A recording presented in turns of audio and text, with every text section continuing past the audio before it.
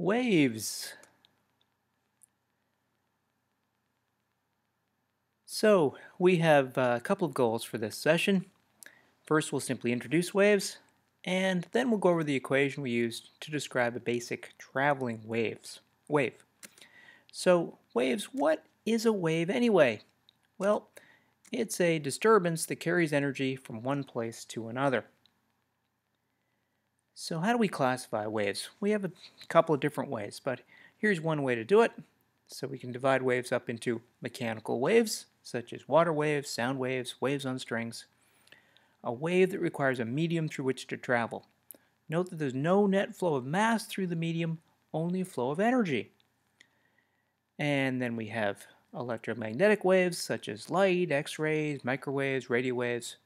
They're just different frequency ranges of the same kind of wave. They don't need a medium, which is lucky for us. We can get lots of energy from the sun, and that energy can pass through to us through the vacuum of space, for instance. And then we have matter waves, waves associated with things like electrons, protons, and other tiny things we usually think of as particles. Okay, it's really the first category we're going to concern ourselves with here. Now, another way to classify waves is as transverse waves versus longitudinal waves. Okay, so the picture down at the bottom shows a transverse wave. The particles in the medium oscillate in a direction perpendicular to the way the wave itself is traveling. And a good example is a wave on a string. So the wave itself is traveling to the right, but the particles in the medium are just going up and down. That's a transverse direction to the way the wave itself is going. As opposed to longitudinal waves. Now, longitudinal waves, the particles in the medium oscillate along the same direction as the way the wave is traveling. A good example of a longitudinal wave is a sound wave. Okay, so once again, the wave itself is traveling to the right. There is no net flow of particles to the right, notice, but the particles in the medium oscillate back and forth left and right, parallel to the way the wave itself travels. And there's good connection between waves and simple harmonic motion. So if you have a single frequency transverse wave like this one at the bottom that's shown, every particle in the medium experiences simple harmonic motion. So the motion is given by this equation. Y as a function of time is a sine omega t plus phi, a being the amplitude, omega being the angular frequency, and then we have this thing, the phase, and that's the thing that really varies from one point to another. Okay, so you can see there's two particles that have been colored in, one at the very left-hand side and one a little bit to the right of that. And they're doing exactly the same thing as one another, just one is delayed with respect to the other. Okay, so it's the phase part of the equation that determines that delay. The more to the right you are, the more that lag in what one particle does compared to the other.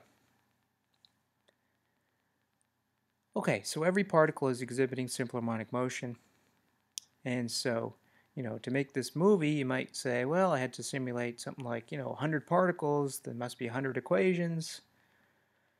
Well, nicely, you can use a single equation. That's pretty powerful. Okay, so each particle oscillates with the same amplitude and frequency with its own phase angle. Note that for a wave that travels right, particles to the right lag behind particles to the left in time, that is. And so the phase difference is proportional to the distance between the particles. So we say the motion of the particle at x equals 0 is given by this, just a sine omega t with no phase. Then one at a position x instead of 0 is given by a sine omega t minus kx. The phase angle is a negative because that particle is delayed compared to the one at the origin, and b proportional to the distance from the origin, proportional to x. Now, this thing k is known as the wave number, not to be confused with the spring constant, which is a different thing. And this one equation, y of x of t equals a sine omega t minus kx, describes the whole wave. It's the one equation for the whole darn thing. Okay, so again, just to summarize, we have a single frequency transverse wave. The motion of the entire string is given by y of x of t is a sine omega t plus or minus kx. Got your angular frequency, your amplitude, and your wave number. Use the positive sign if the wave is going left and the negative sign if the wave is going to the right. Note that omega is connected to the period. Omega, the angular frequency, that's 2 pi over the period. K, in a similar way, is 2 pi over the wavelength. Okay, so what exactly is this K thing anyway? So a particle at a distance of one wavelength away from another particle would have a phase difference of 2 pi. They would oscillate together, but one is like a full cycle behind. In other words, kx is 2 pi when x is lambda, so the wave number is simply k times lambda is 2 pi, k is 2 pi over lambda. Note that the wave number is related to wavelength the same way the angular frequency is related to the period. Okay, so that's omega is 2 pi over t. Now, consider this. Top picture is a photograph. The bottom picture is going to show a graph of a single point, what it does. To determine wavelength, do we do the photograph, the graph, or both?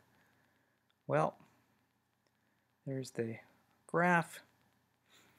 So think about what we need. And, of course, the wavelength can just come straight off the photograph. Well, is the graph good for everything? Anything? What about determining the period? Well, that comes from the graph. Okay. So, wavelength we get from a photograph of the wave itself, frozen in time, and the period we get from plotting what one little point on the wave does as a function of time. Okay, that is it for this video.